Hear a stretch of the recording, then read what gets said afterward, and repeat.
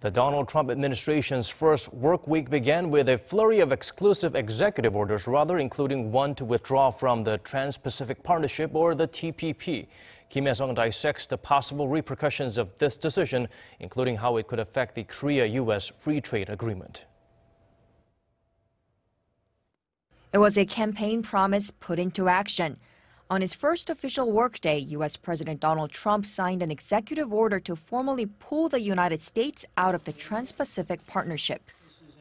We're going to stop the ridiculous trade deals that are taking everybody out of our country and taking companies out of our country, and it's going to be reversed.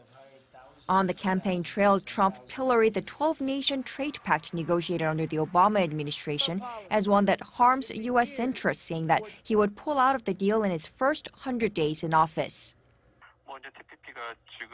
The TPP represents roughly 40% of the world's GDP.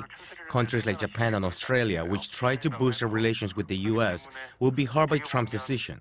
That's why the two countries' prime ministers said they will look for ways to save the pact after Trump's announcement. But Korea, which is not a party of the deal, will be affected very little. Trump has said he will seek one-on-one trade deals that puts U.S. interests first, pledging to renegotiate NAFTA with Mexico and Canada, and leading to concerns that he may also try to renegotiate the Korea-U.S. free trade agreement, which took effect in 2012.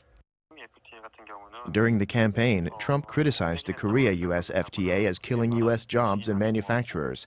While it's too early to say whether Trump will drop the deal or renegotiate it, it could happen. And if he does scrap the FTA, it could cost Korea over $13 billion in the next 4 years due to higher tariffs. Experts say the Korean government needs to watch the situation closely and come up with measures to deal with the many possible scenarios. Kim Hye-sung, Arirang News.